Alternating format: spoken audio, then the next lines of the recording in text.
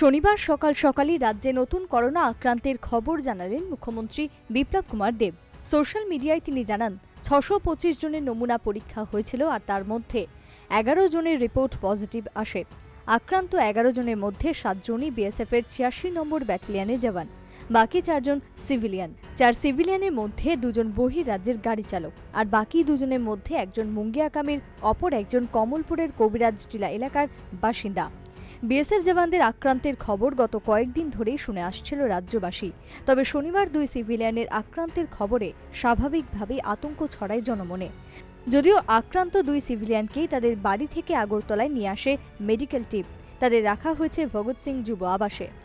প্রসঙ্গত, রাজ্যের যে ২ জন সিভিলিয়ানের মধ্যে করোনার সংক্রমণ পাওয়া গেছে, তাদের দুজনেই গত ১৪ মে গুয়াহাটি থেকে রাজ্যে আসে।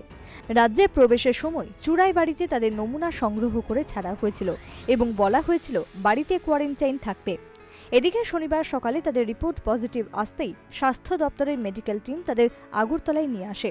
সিভিলিয়ানদের মধ্যে আক্রান্তের খবর ছড়িয়ে পড়তেই সর্বত্র আতঙ্ক ছড়ালেও রাজ্য সরকার জানিয়েছে, অযথা আতঙ্কিত হবার কারণ নেই। সরকার সব রকম প্রস্তুতি নিয়েই করোনা মোকাবিলায় কাজ করছে। তবে সাধারণ মানুষদের সতর্ক থাকার পরামর্শ দিয়েছে সরকার। Bureau report, news vanguard.